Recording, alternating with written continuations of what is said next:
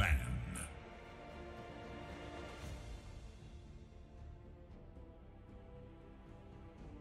It is Radiant's ban. Dire's turn to ban. It is Radiant's ban. Dire's turn to pick. Morphling Avery. That's kind of a bold pickup. I don't know if I like it though. 0% win rate?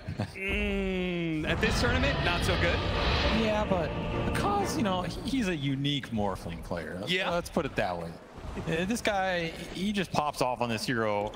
When you have a true Morphling player, you know, there's fake Morphling players and there's real Morphling players. And you think because is a real... Yeah, this guy's a true OG Morphling player. I mean, he has to be, right? Because it is his most played hero by a long shot, and it's also one of his highest win rate heroes by a pretty decent margin as well. So, you know, if you're going to go out of this tournament, I mean, I feel like Evil Geniuses are playing a bit of their own style, and they aren't necessarily adopting what some other teams are doing. And, you know, if you're going to be playing your potential final game of the tournament, why not go with the style that has gotten you this far in the first place? I also think there's a decent amount going for the Morphling pick here that in a lot of those other games did not exist. Like, I think EG should be kind of happy scaling in a weird way in this game. I think this last pick Underlord is really hard for Liquid to deal with, unless they get off to a very fast start and then the Ember is just going to chunk through the auras. If that doesn't happen, this hero makes Luna's game very hard. It kind of counteracts some of the aura. I mean, that goes both ways, but I feel like Underlord buffing up Morphling in this game is enough to go in and just start man-fighting Liquid's cores. You have a decent chance to win those fights late game, which is where Morphling shines. Because this hero is not really about the early game too much of the tempo. You have some chains playability, you know, versus the Ember. This matchup is always very nice. If you can throw that back onto Nisha here, you're going to be very happy. That's going to give you the extra disable. But of course, you are going up against Liquid. 0-7 Morphling versus their 100% win rate Beastmaster. No one has been able to defeat the Zai J Beast. Yeah, just too powerful. I actually didn't even notice they got their hands on Beast. It just slips through. That actually makes the lineup feel so much worse. But fortunately, we have some great experts on our panel, and we heard specifically Faith Beyond said felt like Evil Geniuses had a chance here. So we had some great experts plus Jack. True. But, you know, Jack's an adorable buffoon, so it works out. Always bounce. That is what Dota is about, bouncing everything out here. And I think this EG lineup is a lot more balanced than last game, so hopefully we'll see some more action, some more late game scaling. There's no Alchemist in the game. That's already a good sign. Intervention. You know, Beastmaster does not have an extra free spell. that is a good point. He just has to do it the hard way with ancient stackings and clearing through the camps with the axes. And he can't manifest gold out of absolutely nowhere, though sometimes it feels like axes kind of do that with the way that they are so damn good in lane and so free when it comes to the mana cost anyway. Maybe that's where the free spell comes in. I think the mana cost is basically free. I think it's another place where this Morphling pick can shine. Like, the panel's talking about range carries aren't too successful in the meta. A lot of these long range carries seem like they're very gankable. Morphling's not really a ranged hero in a lot of sense, right? This guy plays up in your face. He's very tanky, one of the tankiest heroes in the early game. And then he abuses regen almost better than any other safe lane in the game. So you're giving him stick charges here with the axes. If he gets to some early regen item, perhaps, or just varying it out based off Panda's net worth, like Picazo's going to be able to stand down here and free farm. And this can become a matchup where eventually he has more base damage than your beast and starts to just overpower him. Sure. That aspect, I think, can be nice here for EG. And if they start with him lane, they could even get some flowers, right? And Morphling could use those super efficiently. Never got me flowers. My eye never got somebody else flowers today. Panda. Oh, that's going to be trouble. The leap comes through, and Boxy secures the first blood. Big kill to get, and I feel like this is something that happens in a lot of the Zai Beastmaster games. The Pat lane just starts to rack up some kills, and once you fall behind, this is a hero that accelerates really fast with the stacks, so you do not want to give this lane a lead. Really do not want to give them anything early here. It just gets them into the axe attack on the neutrals. Coming. Do have some extra ore reduction in this game between Pugna Ward dealing damage versus the magic, and then Whisper dealing with the physical. The EG ball is going to be decent here. There's another question of, do you want to bring Whisper to kind of counteract the Beast Luna push when it happens for Liquid? And who gets there first, right? Do the ores come out between the Beastmaster to power up the Luna into the ball? Do the ores come out for Underlord to power up the Morphling into the ball? That's why these lanes matter a lot. You fall behind with the ores and you just get to force those objectives first, your game's a lot easier. Yeah, and I'm not even convinced that the Underlord is going to be strong enough to stand up against that kind of push. That is a lot of magic damage on the side of Liquid. Are you back? Not the mark he intended originally. I feel like that's better than the Maiden kill. Yeah, probably. I would genuinely take Glove of Haste off Morphling here plus the Courier over Maiden. Gonna have to walk the base anyway. Yeah, that is a slow, long walk for Maiden. And this is just time Zai gets the free farm. Oh, that is an arrow right there. And Nisha, he's gonna go in for the dive here and try and collect this kill. All thanks to Mr. Boxy. Might even get 2 for 1. Yeah, now Panda scrambling into this fight, trying to help out his mid laner, but it's a bit too late, and he may not even be able to pick up the golden experience as he's going to be chased out of lane and probably killed as he's going to walk back into the two of them. Arrow lands again. Boxy off to a huge start here in this game too. Mid was the lane that EG needed to go well for them, so the Storm can snowball with the Pugna help. Now it's just getting reversed. You're giving Nisha another great start on Ember Spirit. All right, Mr. All Around the World here is coming in to try and win a third lane. From behind, let's see if Boxy can land his third arrow. Oh, spots Matthew. Doesn't go for it there, though. A little bit of a surprise to Boxy, so he wasn't ready for it. It's just the Chad Morana build, too. Leveling arrow. Oh, yeah, so you better hit over Starstorm? Yeah, I mean, you're either getting reported or you're getting a trophy. Question of how many you can land without too much setup in this game. I mean, you have Fortune's End on top and you have Chains in mid, so actually it's not too bad here. But of course, Boxy does not need setup. Well, for an NCS, 32-8, so he may be having another game where he's just rolling in the gold. As Evil Geniuses have had a hard time being able to stop him in this laning phase. Whisper taking a decent amount of damage. Insania take an equal amount back. Oh, Whisper almost caught that one in his behind, and he's going to have to be bailed out a little bit here. The Crep fight goes out. Insania's low. Matthew will threaten Insania, and they get the kill thanks to Panda, who turns around, gets the Frostbite. He's out on the Boxy. Boxy's low. He has another arrow in 2 seconds, but Whisper, who hit in the trees, is going to be able to slip on by. No threat any longer. Oh, no, the arrow. It spots Whisper. Whisper. Oh! Stupendous. The Lotus. The fight for the Lotus. That's a big Lotus to get. It's going to rejuvenate him here, and it's going to take Boxy out of a lot of action for a while. I mean, he can stay up here and keep throwing arrows, but it's not as impactful as what he was doing mid. Radiant structures are fortified. However, I guess Nisha's got it under control here. Double damage plus catapult wave. Middle tower. Oh, yeah, so you got to get back here fast. And he's level 5 on C Smile as well. And we saw Nisha, I think, was like the last time we watched this Ember, he put a lot of damage on the mid tower. Yes, early Orb of Corrosion, just right-clicked it down. Yep. You hit Storm 6, this will dissuade the aggression, but you got half that tower. And that arrow eventually connects. I agree with Whisper. How not even necessary. And Liquid playing another pretty decent laning phase here. So will be a lot of solo XP for Pakaz. Something you always like to see on the Morphlings. Uh-oh. Fight for the Wisdom Rune. It's going to be awkward because there's going to be arrow. He leaps over it, but Matthew does manage to collect first. Boxy, he gave it all. He has no leap charges now. Can't even TP out because of the Frostbite, so gives them a little bit of bonus experience on top of that Wisdom Rune. A nice turn. Matthew strikes back. Boxy pays the true iron price. Boy, this Ember is big. He's big, and if he gets big enough, that's where that chip damage starts to just punch through your defensive auras here, and you're still just losing mid-tower. No one is coming to defend this. See Smile walking to base after jungle. I think this is just gone. Yeah, if you take the time to jungle like that, Nisha will punish you. Remember, he has Lunar Blessing at nighttime. Something else that has helped this push and helped the lanes here across the board for Liquid. Oh yeah, that's Global Aura. Ain't off huge. That's where that Luna Beast lineup is deadly. Attack speed aura, damage aura. Second you push the button for the ball to come together. The big ball. He is, but see Smile, he's gonna put those levels to use now. He gets this kill on his eye. It'll be very big, but unfortunately, the morph doesn't go up because, okay, the stun doesn't last quite long enough. The disables weren't able to come in. The arrow, though, is going to land on a C-Smile. Matthew, he can't help him out, and now they're being run down by Nisha on a second power rune. He's going to go to work.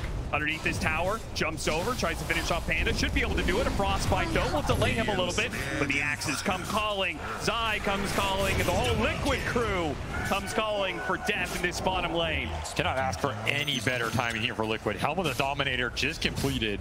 Push into the beast lane, forced to carry out second tier 1. Gonna go down without a fight here for EG. Mid lane paying off big time. Yeah, this is scary stuff. When you talk about the snowball potential, when you said Beastmaster plus Luna, and you've got an Oracle behind it, you're already talking about a ball, and I feel like that ball was like a theoretical, like 15 to 25 minutes super scary timing. It's 9 minutes in, and towers are already falling. And these slights are gonna hurt because you still have that global nighttime aura. That helps all these little moves from Nisha. Plus Orb Corrosion. These small buffs add up. Just forcing EG out of areas. They do not have the support levels to combat the skirmish right now. And you also missed your opportunity to take these tier 1 fights with the Underlord. Like, Whisper's been sitting up top here with Vanguard. Normally where you want to dissuade those early fights with the Beastmaster lane, try and kill him back, slow down his pace. Sure. These timings are out the window. Now you're just going to have to play for the mid-late game here. Liquid are going to have a lot of room to operate. You can start stacking Ancients, which has already happened, in fact. I just want to go to work here. Yeah, and while he's doing that, he left his creep in the mid lane, which I think was kind of interesting. I'm not sure if it's just extra security for Nisha or extra scouting. Or extra farm for C-Smile. Plus 100. Extra gold. Happy to take that as he was not getting much else on the map. I'm sure he'll be okay with that trade-off, though. He's getting a lot more gold out of the jungle than C-Smile will. He's so farmed. This is what makes the Liquid Beastmaster so scary. They give him the farm priority. They believe the Beast is going to be carrying them in the later fights. Not something a lot of these other teams have been doing. I'm happy to believe in the Helm of the Overlord timings. The faster you get it, the stronger that push becomes, or even the second Aura, the Pipe, the Crimson, whatever you want to go. And we have seen Zai carry these games. 2-0 and 2, top of the net worth chart. Push is scary. You also don't have some good turnaround save. Like, you have Decrep, but it can get purged here. There's a lot of magic damage follow from Liquid. So these roars, these chains into arrows, kind of just have to be strong enough to tank them. Look at that Oracle. Just blasts the jump. Mirana ult as well to protect the Oracle. This is another one of those double save support duos that makes the Storm Jump very difficult. Look at that, Nisha actually ranking 3rd in the average building damage in 10 minutes.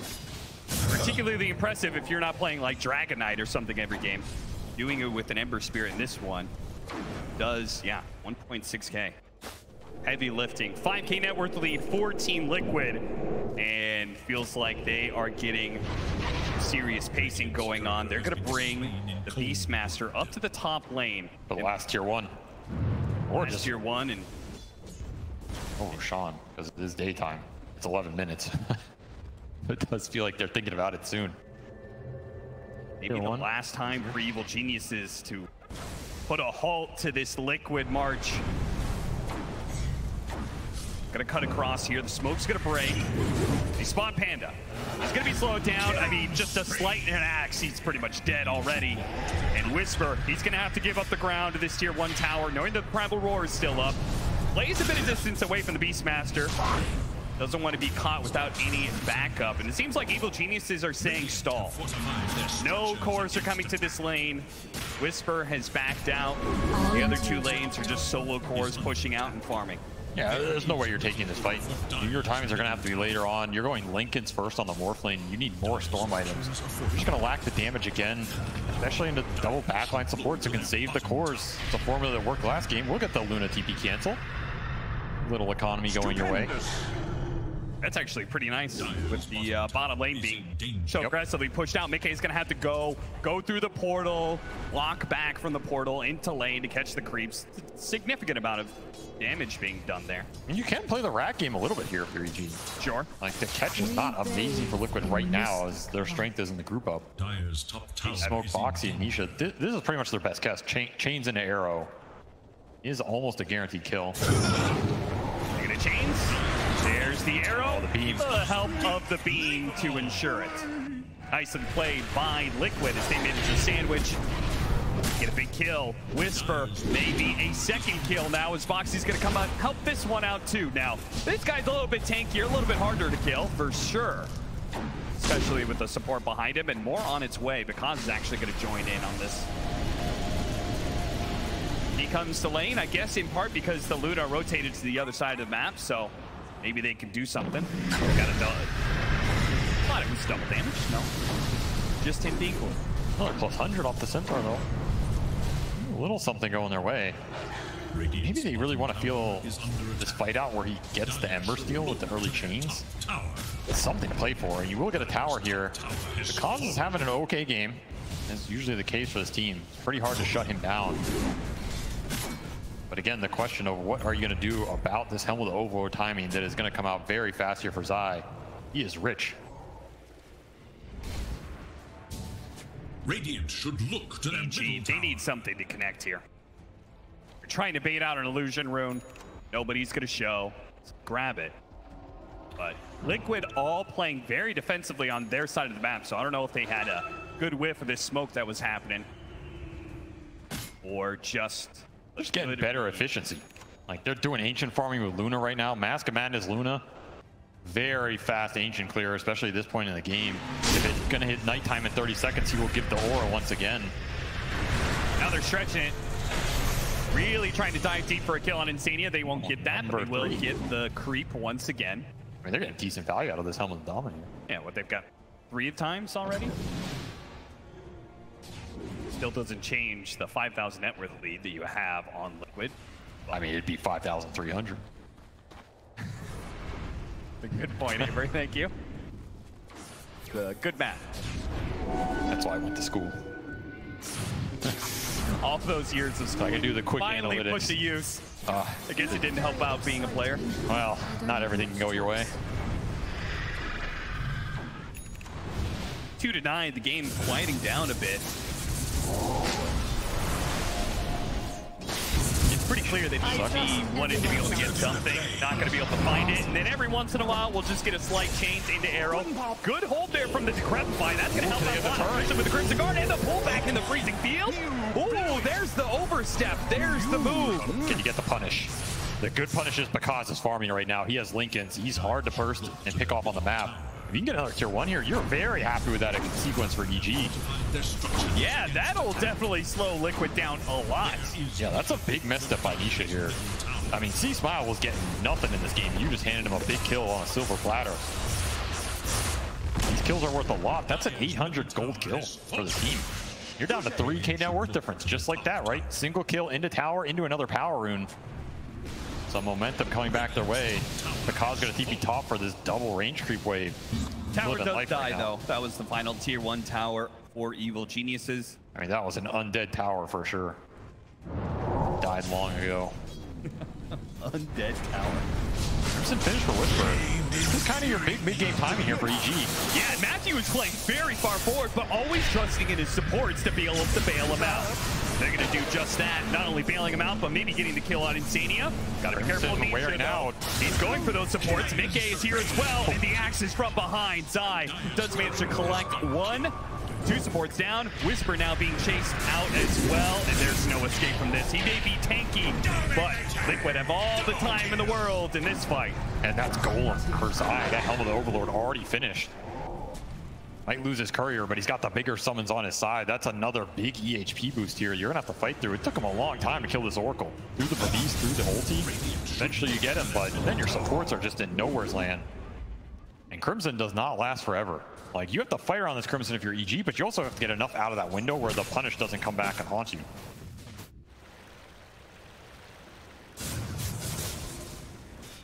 Just gonna be BKB rush for C-Smile here.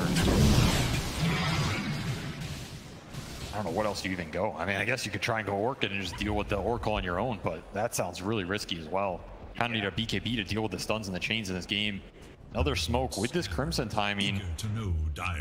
Do have a successful scan on the Roshan. I mean, you can't get your other heroes here, though. Is this like a suicide smoke for EG? And Bakaz is so far. C-Smile, I guess he can gate. Maybe you can get people here. Coming in. I'm over here. C-Smile going through the... Oh my god, that was a bold move. Holy cow. I mean, the part of the reason I think that ward went up on the high ground from Matthew, and immediately got de-warded, but it did give them a glimpse of what was waiting for C-Smile on the other side of that gate. That's one of those moves that's so bold it works. It's incredible. It's gonna open up Roshan for EG, but how fast is this? Is it fast enough? You know, Liquid just gonna give it to him? Like, you have the Helm of the Overlord timing here? No way, right? But they have Zai on the other side of the map pushing into a tier 2. Yeah, he doesn't have a TP, so he can't get here. That TP died on his courier earlier, so he still has to fly it out. maybe forgot about it. Maybe they're just happy to try and take the trade, but that is Roshan's or Storm Spear here. A big pickup, one of the best Aegis users of all time. Because is closing in on Manta. Highest net worth in the game to the Morphling here. You never get the stolen chains, it's going to be a huge deal. Still have lockdown for this Ember before he gets to that BKB timing. Because that was so spiteful. The slight went out, all the creeps are below half health, and he just denied every single one of them. Even after the Ember Spirit jumped away, those creeps were still denied by Because. I mean, you got to send a message. Trying to give Liquid as little as possible, while getting as much as possible for himself, heading to the Manta next item, and then looking at Scotty. Do you think Aghanim Scepter, like, is that worthwhile against Aluna? You just need more important items. Like, you really need the Scotty to be able to stick on people and have the tankiness to go in and absorb some damage, because BKB is not going to protect you from everything anymore. Sure. You probably need BKB at some point in this game. Maybe you can get away with Linken's mana here, but if you get stunned and just burst down by Luna Burst, that's pretty spooky. I do think Morphling has a decent matchup versus Luna. After the Scotty point, you can get to Butterfly, Scotty. Yeah. That's pretty terrifying here. Which is why it's so curious, right, that they decided to give up Roshan on the side of Liquid. I feel like you don't want this game stretching out, and whenever you give the enemy team Aegis, it is their choice to let the game stretch. Yes. Technically, EG control the tempo right now. They are getting out farmed on the map. And you know they want to find that fight, or at least find this Storm initiation. Perhaps they're waiting for C-Smile's BKB. Very close. Tormentors will spawn. Gonna go for the Helm of the Overlord Dragon here. Not be able to bring it down. Tanky. Meanwhile, what you wouldn't do for an AO right now. Or Storm Zip. That's a bold Storm Zip. That would be a suicidal Storm Zip, but it would be cool. Reign of Destiny once again goes to Insania. I mean, are you playing for a top 3 in a major, or are you playing for a Reddit thread? You got to decide before the game starts. Why can't they be one and the same? They can't. They can only pick one. I guess we'll play for top 3 for Evil Geniuses. Plus 250. Need to bounce back in this series. Down 1 game against Team Liquid in this best of 3. It's do or die for the next 2. They've already made history by making top 4 at a major South America, but EG, they are a world-class team, and they are definitely in the conversation being in that top 3. Let's see if they can prove it, though. Jumping forward, C-Smile gets the introduction onto Insania. Hello. Reign of Destiny. Hard to get these kills. It's really utilized, but it's not easy. I mean, is this a fight? Is this not a fight? You still have Crimson. You're gonna pop it. Fight now. They're gonna pop the Eclipse, trying to go for Whisper. Whisper getting low. Panda covering him. The stolen arrow. Not quite enough. Nice arrow. Does land on the Big K. But playing back, trying to go through the rift. This is crazy. They try and go through the gate, but they're denied as Nisha jumps in. Whisper's gonna go for the TP out now, but the Lucent Beam lands on him. EG scrambling to get out. Oh no! The damage just enough. He has BKB here. He's going to be able to get out on his second life for sure, but using the Aegis like this, that is not what EG wanted. They were on their way to, like, if they could win that fight, boom, easy comeback. But now, very different and much darker story for EG. That also just feels bad, the way that fight happened. That is not the place on the map where you want to take that fight. Yeah. It's way too deep in a corner by Dire base. Liquid have all the vision. You're going on Oracle. I mean, you bait out some decent spells, but the chip damage is really starting to add up here. What happened to C-Smile there? What happened to his stop? Some other heroes got changed. I think they just bailed on the idea. You need to call that Uber ahead of time. Showed up late. Now the score 4-14 with an 8,000 net worth lead for Team Liquid. With the pipe now complete on the Beastmaster, it feels like they are definitely going to be go, go, go from here on out. You have Arcane Rune on C-Smile, and you're closing in on Pekka Scotty. Yeah, but... It's a way away, but... Can Stormfear do anything against this ball? Yeah, that's a big question. I mean, you saw his damage look so lackluster against the Oracle earlier. Oracle's caused them a lot of problems in these fights. Yeah. Feels like a lot of their mid-game is predicated on magical damage, which... Fight 2, you have that global aura. You see the Hawk. The Hawk sees you. Whisper out of position. In a bit of trouble. Heaven's Halberd will protect him. Steal the high ground, the arrow. Gotta watch out for that one. Fortunately, they managed to dance by that one. Immediately, jumps to the back line once again. He baits out the heroes. The two supports come forward, and then he nails them. Matthew, he's gonna be the first one to be cut down. Pops BKB, now goes for the Crystal Maiden as well. Storm here tries to come in, help out, but instead he's arrowed. Boxy lands another one. He does manage to jump away. Still had his BKB to work with, too. Just catching Underlord out of position there. Does not have the full team with him. I mean, Pakaz still 0-0-0. Gets another Helm of the Overlord Golem kill. Right here. We should note they used Oracle ult for that fight, and Roshan was not up, so each are gonna get a fight without False Promise on the board, and you have double damage on Pakaz, but it's wearing out in 1 second. Gets another Helm of the Overlord kill. Add it to the tally once again. This is a fight you have to win. With the BKB, the Primal Roar is out. The BKB though, C-Smile, he's gonna be fine. The heals come out from Matthew. Panda with a beautiful freezing field, but BKB's on Liquid's side proved to be superior as they now push back against Liquid with a beautiful slight chains on the 2 that allows Mickey to play clean up here. Yeah, you got the Oracle. Congratulations. But because he needs more help, he's got the Manta, gets rid of the chains, no arrow here, but they do have plenty of damage. Plays with the slight, tries to waveform away. Liquid chasing after him. Another slight chain, dodges it with the slight. Whoa. Nice read from Bakaz. Ember Morphling God right there. I mean, at least he's putting on a show. Does find a kill in that, so gets himself on the board. Means a Oracle on the backside, but that's a costly fight because that's going to be Roshan here, as it will instantly spawn. But we need more. They just don't care about the Morphling at all. They're just going straight for the support, straight for the backline. Pakaz doesn't protect his supports here. They just get instantly routed by Ember. And that's a big problem, right? He simultaneously needs to go and kill the Oracle because it seems like he's the only one who can, but also protect your supports. It seems to be too much for one man to do alone. I think you have to take the formation fight if you're EG. I don't think you can let Nisha keep getting away with what he's getting away with. Like, your Scotty Morphling's the only thing that's threatening this Ember going in that deep. If he's not there, it's just a free-for-all. Watch this. Turns into the Ember, reads it, slights right as Nisha went for the slight chains. A little bit befuddled by that move, Mickey. Enjoying to see just some good Dota going on as Liquid. Probably very happy now at this point. 16,000 net worth lead. They may not know the number, but they certainly feel the power behind it as they are going to go for the high ground push. Scotty Luna online. Aegis for 4 minutes here. You're in no rush. Just throw down those reins, heal everybody up here.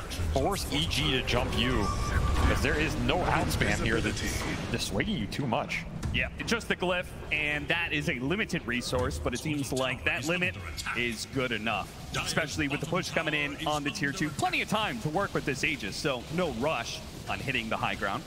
I do think this is a high ground. You have Lizard Frenzy on top of everything. You want to force the action here. Yeah. Especially when a beam wasted so much of his time.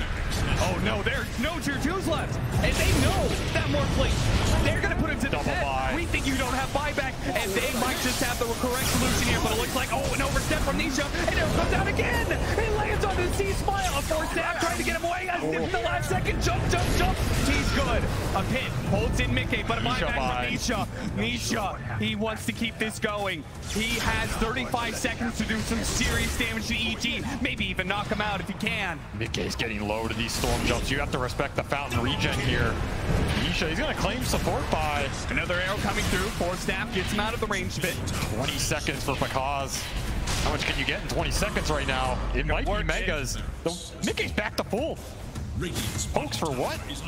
Absolutely nothing. Dropping fast as soon as the tier 3 is down, then the glaives start bouncing around. They do have a glyph. They can't get the full set of ranks without a fight against the Morphling, but it is still a 4 versus 5. Do they care about the Morph? That's another question. You're gonna open up the glaive bounces here. Maybe just all in. They gotta start taking that fight now. There's Ag Steel on the Luna. You're gonna reduce his damage output a lot. That's gonna help. Oh, Sorcerer jumps in immediately, chains up. He has BKB though. He jumps, has a little bit of mana to work with. The use of Primal Roar onto Pakaz. He already morphs into strength though, so he's gonna be okay, especially with help with Decrepify, but even getting him low allows Liquid to go for the Megas. Slight chains once again, ticking out the button. He's gonna fall. Pakaz low enough, back to the fountain he goes, while Mega's gonna be secured by Team Liquid. C-Smile, Panda, Pakaz. Mega's coming in, and Team Liquid showing absolutely no hesitation. From Megas to tier 4s to the throne. EG, you have to come up with a way to be able to stop this in a 3 versus 5. There is no way to stop it. They say we cannot stop these Team Liquid ball. We cannot stop Team Liquid as they continue yet another run through the lower bracket. They have achieved top 3 and will be in the final day of ESL 1 Berlin. What a dominating series from them. They had everything they want in this series. First pick both games. You have to choose what poison you're going to give this team. Is it the Alk? Is it the Dusa? Is it the